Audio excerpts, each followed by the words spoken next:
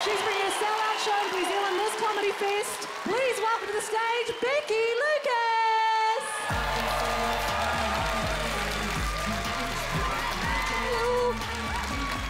Hello. Hey guys, bit of a gear change. I'm not depressed, but I always... I'm not depressed, but I always describe my life like one of... You know when you click onto a kind of shitty Netflix series and you're watching it and you're like there's some good bits and I will finish it. You know, like I'll see it through, but I will never recommend it to anyone. That's my... I don't know, I just find things really hard. Like, this week I did what I do every week. I bought a bag of spinach, and then at the end of the week, I put it in the bin. It's like, well, can we just put a fucking bin at the checkout and cut out the middleman? That's where it's going. So, I'm sick of trying to optimise, like, my life and my looks all the time. Everything's always about, like, you and improving and blah, blah, blah. It's self-care. Everyone's obsessed with self-care. The pressure to self-care makes me want to self-harm. I can't. It's so annoying. And it's used to justify everything. Like, self-care, do it, babe, do it. It's like, the other day I swear I saw a girl being like, yes, I hit a cyclist on my way to work and kept driving. But I've actually managed to move on from that negative energy and forgive myself. She's like, sometimes self-care is using a bath bomb from Lush. Sometimes self-care is running from the cops, you know? But I do it all. I buy every product. I love it.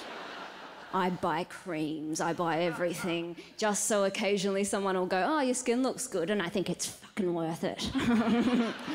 Fuck her. It's bad. And because I care about skincare, now I get targeted things about skincare. Do you know now the new thing is women aren't supposed to sleep on their sides? Yeah, if you sleep on your side, it causes wrinkles. You're supposed to lie on your back, right? Because if you sleep on your side, you know, it's like that used to be our one escape.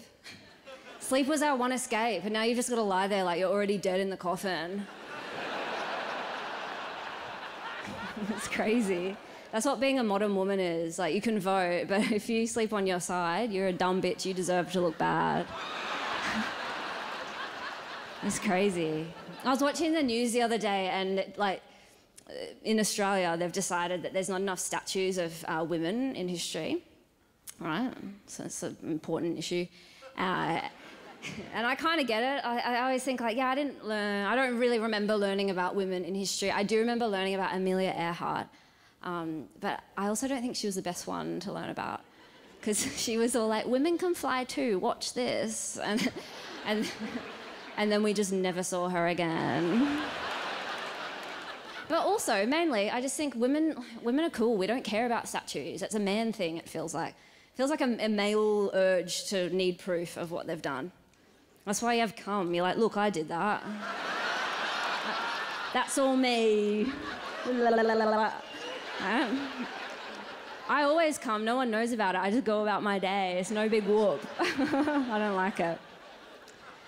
And I know you're thinking, what, you don't have proof that women don't like statues? I kind of do, because you never, ever see a woman on the street, painted silver, busking for money. We would never do that. It's pathetic. Thanks, guys. Have a great night. See you.